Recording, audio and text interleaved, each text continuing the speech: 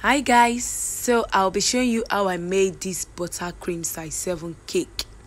Well, this is actually very simple. So there's different method for you to apply buttercream on your cake, but as you can see in this video, I'm making use of the piping method. I just love this piping method, especially if I'm combining two colors together, so it makes it very straight and accurate for me. So I actually prefer it than every other method that I know, but I'm very good at any other method, but I just prefer this one. So I'm making use of royal blue buttercream and normal buttercream. Like what I meant is just butter mixed with icing sugar and flavor. That is what I am using for my buttercream, which is the butter color part. And royal blue, I added Acabado royal blue color to my buttercream to give me that color. So now I will just smooth it out. Please don't forget to subscribe and like my channel, please.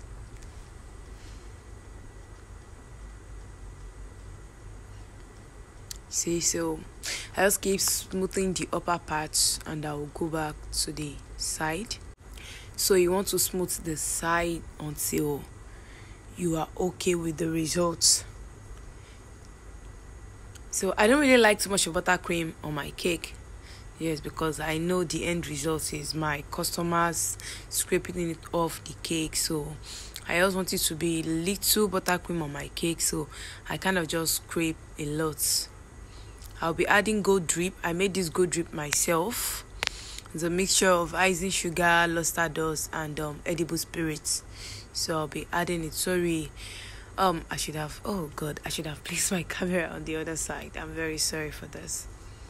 So I'll be applying to the edge of my cake, which I'll be showing you later at the end results. So you want to keep doing this until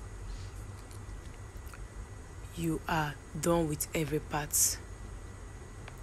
Now to the upper part. So I just do this. Hello, can you see the cake? It's beautiful. Yes, so I made this topper from a graphic designer, so you can actually edit it and create it yourself.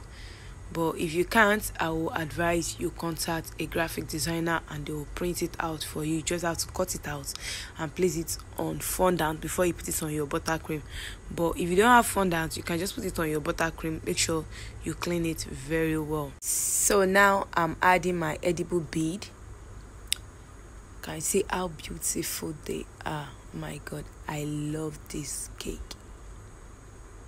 It's a very simple technique. So all you just need is your piping bag and the nozzle. That is all. And definitely your scraper to scrape the part. Can you see? So this is what I have at the end of the day. Thank you for watching. See you next time. Bye.